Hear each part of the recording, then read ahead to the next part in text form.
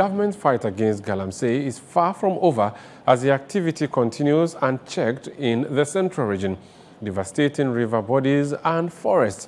During a visit by Citi News to areas such as Upper Dintra, East and West, as well as some adjoining towns near the Ashanti and Western regions in March, the team observed a rise in galamsey activities.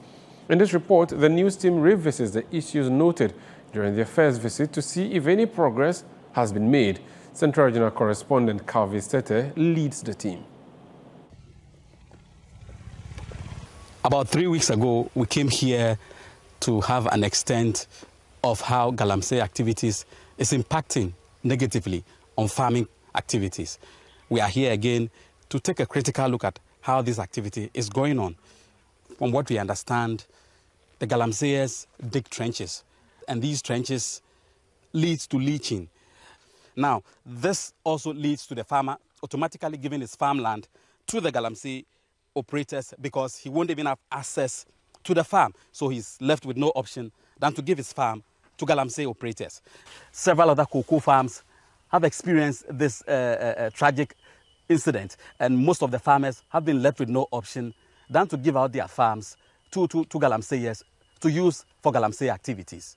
We'd also speak to some farmers to give us the extent of damage done to these cocoa farms. So we are now. Thank you for that.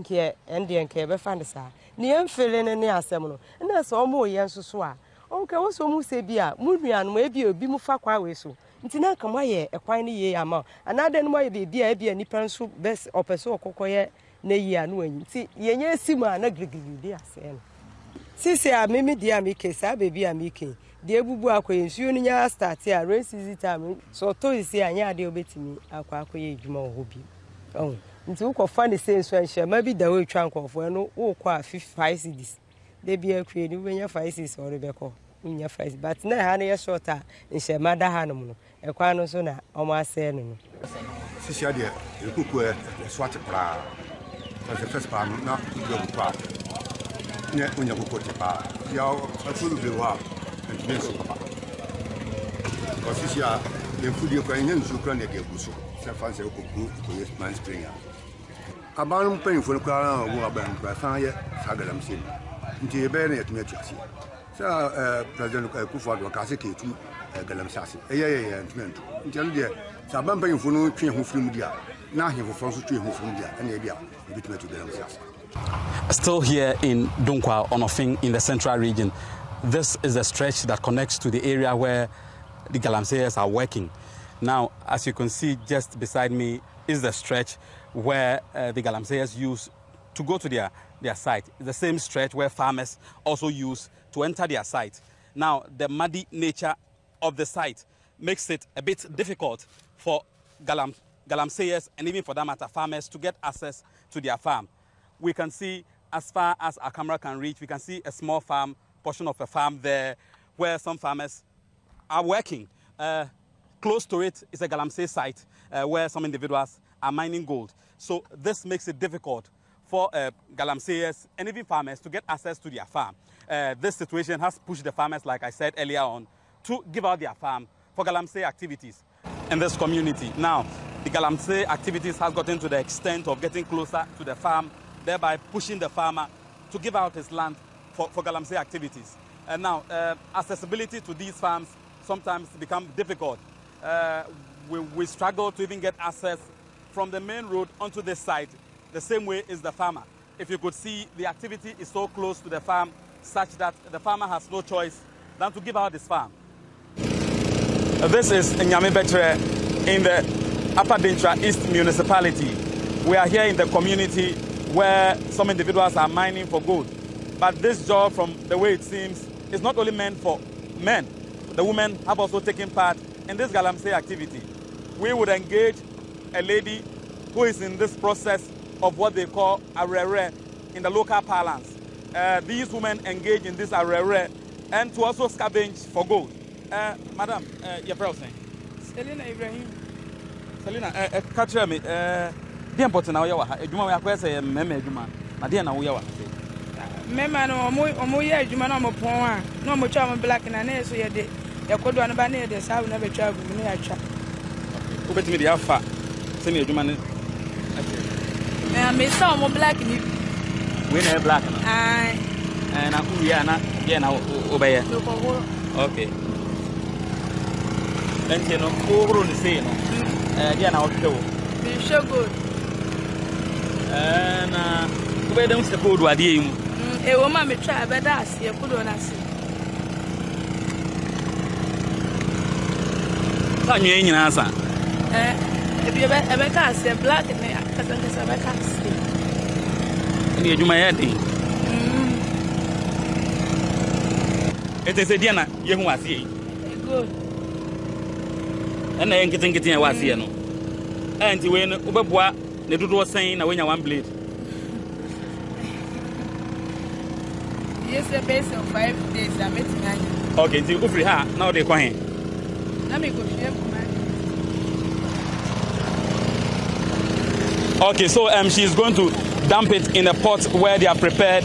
At a later time, they are going to scavenge through it and possibly find gold. And in the movie, I'm not the number of your man when you go to Nangaza. Yeah, not yes, you have the Muda coffee. Yeah, but 85 days now, Tony Archie. And the women mean about how many blades? We say that when your blades were 0.1 and I say 0.2, and we're betting you. One blade is 5 days. Over there, we are in Predo was saying answer. Let me. Predo de Bebre, met my friend, my cover roof, and my sat to us. Mean enough for the money. Okay, now, you share how I would you mean. A brain of woman, any yellow. I have been in Sasa and a caca. I know boom. A boom, 6 minutes.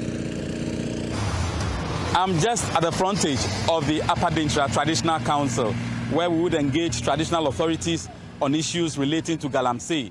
Traditional authorities we know are the custodians of Upper Dintra lands, and for that matter, we will speak to them to give us insight on Galamsey issues. And Sasia Debia na ya complaints na nanum na nanu ya me minim wo mu se Peter Pass enye na nanum e mo nya ya hwan ya ti asase no e ya timafo na e ti asase so no e mo nya o se asase no efi se ubi ewefu be 20 acres ni wono a hye no no ato ama Galamsey ni bi na waje hu sika ya wo baje ni bi krampo nkwa ahemfi aka se bia na nanum ene okoto asase ono na asase na nanum de man no ase wodidi so no no akoton busa no ase me wo fa asase me na asase no de ma me aho enti me blame se yen ekuafo na ti asase wo mo ne ye ma Galamsey no ekoso kese nyenye nanum mo ne se bi ye ma asase no ese te ma chana fo ne mba no na nanum on the board ene ne ye sa Galamsey board ne ko ne nkwa echi wono omo eye kakra nti na wa o sponsor no wono wo ton gold ma na chese on so tue tia waket na ko fa o ka but maybe mu na fedie China foi e cha se ye bana and omo the new technology ba say the machine to a we just can kese nti sisi ya o man we ko fa machine no na say o pa no na sa na ma China ni kra no tu no agi sika. Experts from the University of Cape Coast say the chemicals used in mining has a rippling effect on farmlands within mining areas. They will help us better understand how these chemicals affect farmlands and what possibly could be done. Mercury that is going to remain in the soils around this Galamsey area would have immense consequences for the country.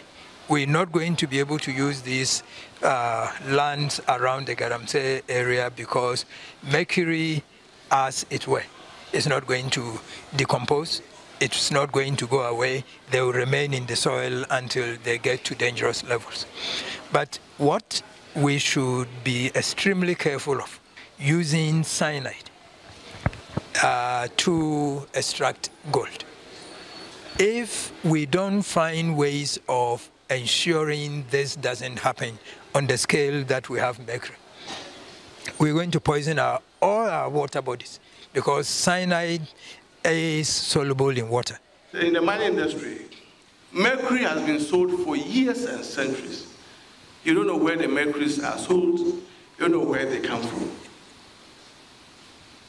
What is even worse is that we are using cyanide to treat gold in this country. Who takes inventory of how much cyanide comes into this country, how much of it is used, where do we keep the rest? We are sitting on a time bomb. It is time for chemists to speak out that these things should be streamlined, and nobody can sell chemical in this country without professional certificate. We are currently here on the Offin Bridge. Now this bridge connects to Obuasi, to Kumasi, as well as connecting from Dunkwa-on-Offin to the Takoradi in the western region. This is a major bridge that connects across neighboring communities. But right here on the Offin Bridge, you could see activities of illegal mining happening. These illegal miners are using chamfang. It is a Chinese machine used to mine for the mineral resources on the Dunkwa-on-Offin River. The last time we came here, the DCE made mention that, they have made several efforts in ensuring that these individuals who mine on the Dunkwa-on-Offin River put an end to it. But here you can see these individuals mining for the mineral resources just at the expense of quite a number of people who use this same river as a source of drinking water.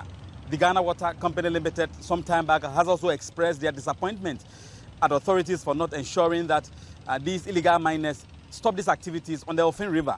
Now we would engage the Municipal Chief Executive for Dunkwa to tell us more about the situation. Illegal mining continues to be a challenge to the municipality. But I would say, since your last visit to the place, nothing has really changed in terms of the challenges we are facing in the combating of illegal mining in the district. We still have these recalcitrant individuals who still work on the river. And, the challenge here is that the river divides Central Region and Ashanti Region, Apadincha East and Akufom District. And so you'll be here trying to get them off the river, but they will just go to the other side of the river and they will assume the position of not being in your district. And the challenge is getting the speedboats to be on the river and also getting experienced divers to be on the river to be able to get them from the river has been a challenge after this time. But we have worked very closely with the chiefs in the district, especially the Dunkwa chief, Nana Akufo-Addo Binyakun the third. And he has given us some men who are serving as volunteer group for the municipality. About 2 weeks ago, they made the arrest of 2 individuals who were working with these chamfang machines on the river.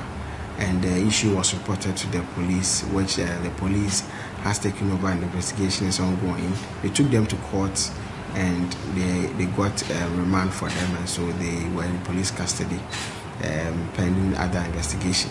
And the same group, the volunteer that the chief gave us, also made the arrest of 4 other individuals who were working on the river, using chamfang machines to work on the river, and they were also handed over to the police, and the police also took them to court to secure remand for them and also continue with the investigation. So these are the things that we've been able to do and helping us to combat the menace, especially the illegal mining in the district. I am right here in Dunkwa-on-Offin in the central region. Where I'm standing is a bridge that connects to the other side of the enclave where the miners work. This bridge initially was not like this, and it tells you the extent of damage these miners can go to ensure that they mine gold. Where I'm standing is quite dangerous. Individuals who use this stretch have to take precaution before crossing. However, farmers whose farms have been affected by galamsey activities are also crying out to government for support. Calvis Tete, Citi News, Dunkwa-on-Offin.